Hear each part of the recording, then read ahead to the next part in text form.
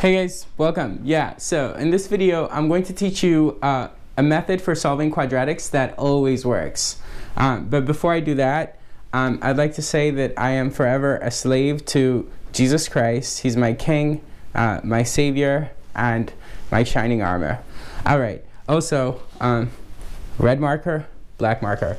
Okay, now, this quadratic we can solve easily by figuring out what multiplies to 12 and adds to 7. That's 3 and 4. So we factor it as x plus 3 times x plus 4, and that equals 0, from which we get the two roots or solutions or x-intercepts or zeros as being x equals -3 and x equals -4. So this is how you should solve this quadratic, but it's a nice example by which we should start the Babylonian method. Okay, so the Babylonian method always starts by moving this constant term to the right side. So that means I have x squared plus 7x is equal to -12. Okay, from here, factor the two terms on the left side. That's if the leading coefficient is 1. I'll show you what to do in our second example when the leading coefficient is different from 1. Okay, so factoring these two guys, we see that we can write the left side as x times x plus 7, and that equals -12. And after this, the Babylonian method will have us draw a number line where we put on the left end the smaller of these two factors. That in this case is x, and so the other factor, the bigger factor, goes on the right. And then next, we figure out the midpoint of this number line. So that is the average of x and x plus 7, and that's x plus 7 over 2. The next step in the Babylonian method is to take this midpoint, the average of these two guys, which is this guy, x plus 7 over 2, and make a substitution. So let's call it u. So I'm saying u is equal to x plus 7 over 2. Yeah? Okay, cool. So then that means x is u minus 7 over 2, and x plus 7 is u plus 7 over 2. All right? And then we come back here and rewrite this step with the new names. Specifically, x is u minus 7 over 2, so u minus 7 over 2, times x plus 7 is u plus 7 over 2. Okay, equals -12. Now, one of my favorite algebra properties, if not my favorite period, algebra property is difference of squares, which says a squared minus b squared is equal to, it comes up in so many places and it's so cool and useful, but it's equal to a plus b times a minus b. So that's exactly what we have here, and that's exactly what you should have at this step in the Babylonian method. With u being a and 7 over 2 being b, when we multiply these two using this, we should get u squared minus 7 over 2 squared, which is u squared minus 49 over 4, equals -12. Okay, cool. And then next, or after this step, the name of the game is solve for u. So that means that we write u squared is equal to 49 over 4 minus 12, which is 48 over 4.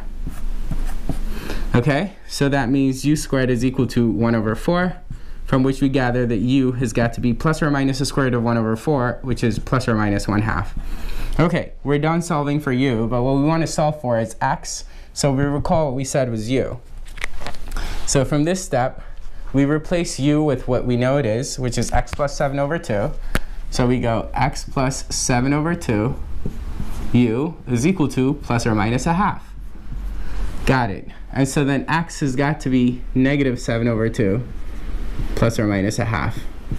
That is, x is equal to -7 plus 1 over 2. This is two numbers. One of them is -7 plus 1 over 2, and the other is x equals -7 minus 1 over 2.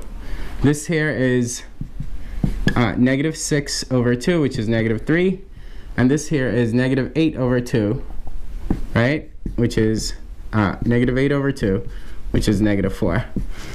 That's exactly what we found earlier. Obviously, this is longer, so you don't want to do this for a simple quadratic like that, but it's a good way to demonstrate the Babylonian method. Okay, next, let's do a harder example. Like I said, the Babylonian method works on all quadratics.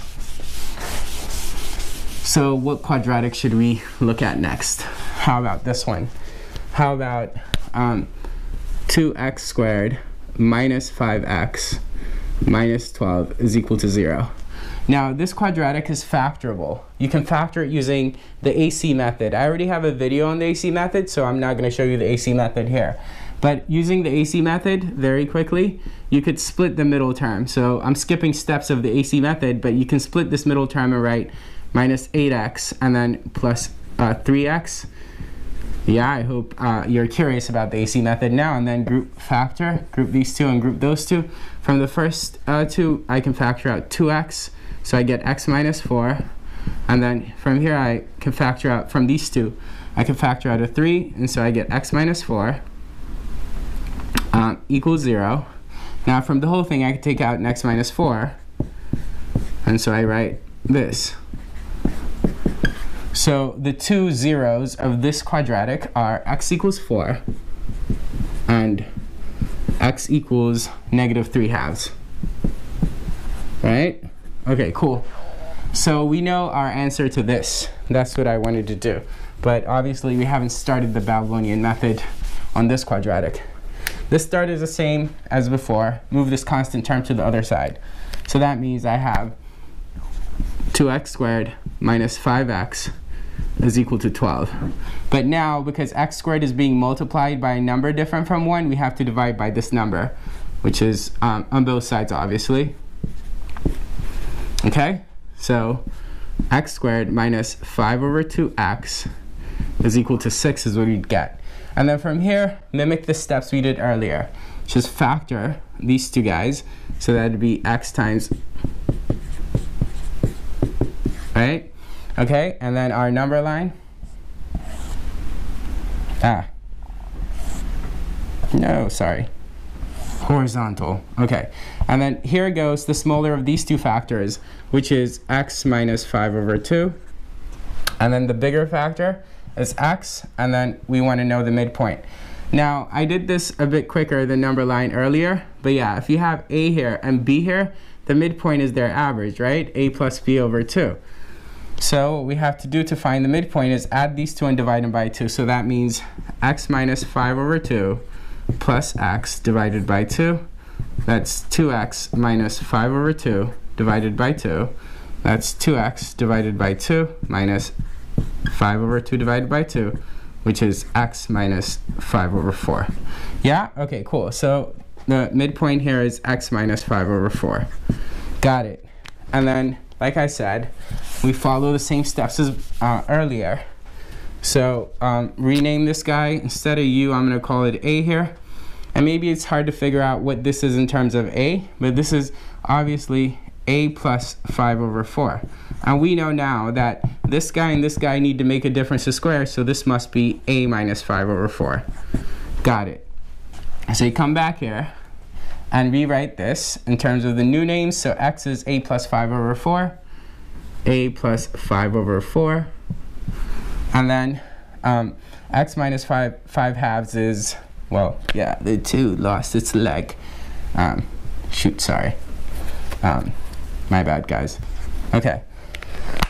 But yeah, x minus 5 halves is a minus 5 over 4, so a minus 5 over 4 equals 6, right? Okay? Multiply these two. Like we said, we need to get difference to square, so that's a squared minus 5 over 4 squared is 25 over 16 equals 6, right? Okay? And then from here, solve for a, meaning a squared is equal to 25 over 16, and 6 is 96 over 16, right? And so a squared is equal to 121 over 16. So a is equal to plus or minus the square root of 121 over 16, which is 11 over 4, right? Okay, cool. But a is x minus 5 over 4. So we go x minus 5 over 4 is equal to plus or minus 11 over 4. Plus or minus 11 over 4. And notice we get common denominators at this step. And that happened earlier. That's a convenience that's automatic from the Babylonian method.